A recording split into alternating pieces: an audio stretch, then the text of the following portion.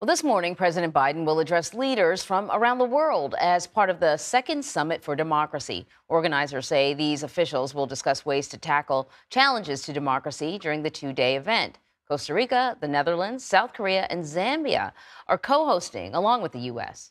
The CBS News senior White House correspondent Weijia Jiang is at the White House with more on this. So, Weijia, they're going to be bragging about the accomplishments from the last summit like this. What are they likely to be focusing on and touting? Well, President Biden himself is expected to make remarks later this morning, and he will be talking about the $690 million secured for programs around the globe to try to bolster democracy. And we know that there are 120 countries invited to this summit. As you mentioned, there are different partners this time, along with the U.S. So there's going to be a lot of robust discussions, I think, about what each country is focused on. Maybe lawn care here in the White House. You know the drill. This yes, I all do. The time. But this is a really important event for President Biden because it's something he talked about even as a candidate to preserve democracy. You can see here some of those other partners and their goals for this summit. Costa Rica wants to discuss the role of youth in democratic systems. The Dutch would like to talk about media freedom. South Korea, the fight against corruption. Zambia, free and fair elections, and the U.S. advancing technology. In fact, I think that will be the main point of the president's speech when he does talk formally, to talk about how, the globe, how countries can use technology as a benefit and not in a way that is detrimental to the public around the world. This is something he's talked about in other contexts as well. And certainly we should expect that he will talk about the Russian war in Ukraine, because, of course, he has mentioned a lot of these points along the way, saying that this is not just about Ukraine, but the war really is about showing autocracies like Russia that democracies will not be dismantled easily. And of course, the president's going to be pretty busy today because he's also hosting the president of Argentina at the White House. Now, if I recall, last year during the Summit of the Americas, it was the president of Argentina that was kind of openly critical about the fact that the U.S. did not invite certain countries to that summit: Cuba, Venezuela, Nicaragua.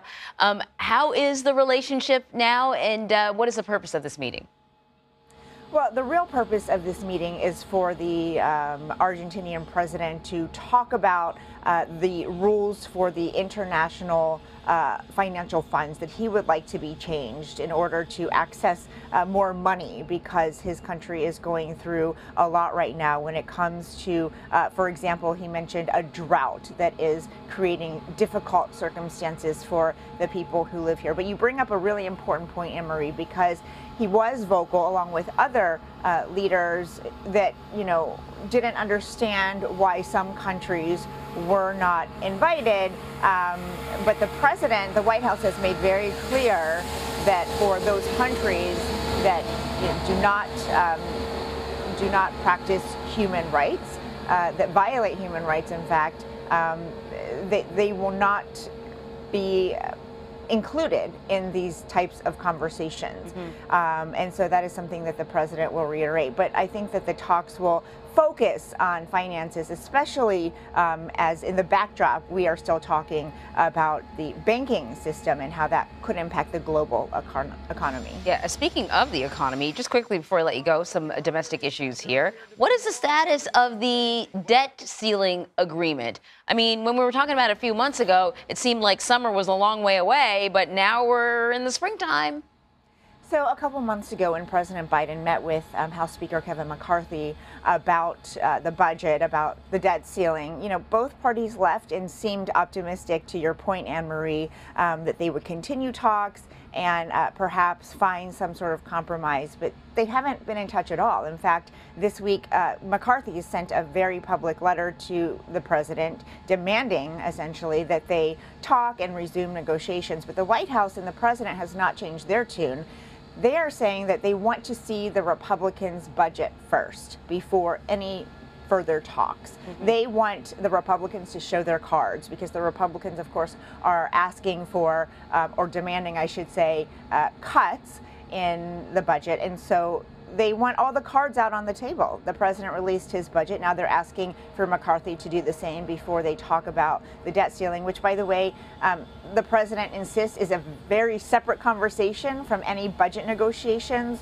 But still, since that is what the Republicans are hanging their hat on, he said you might as well make it transparent. So to answer your question, Emery, not much is happening with negotiations because nobody so far is giving in to the other side. All right, Weijia, I feel like that guy's mowing the same patch of grass over and over again. Like, isn't there another section of the lawn he's got to get to? Weijia, thank you so much. He wants some airtime. You can't blame him. Clearly.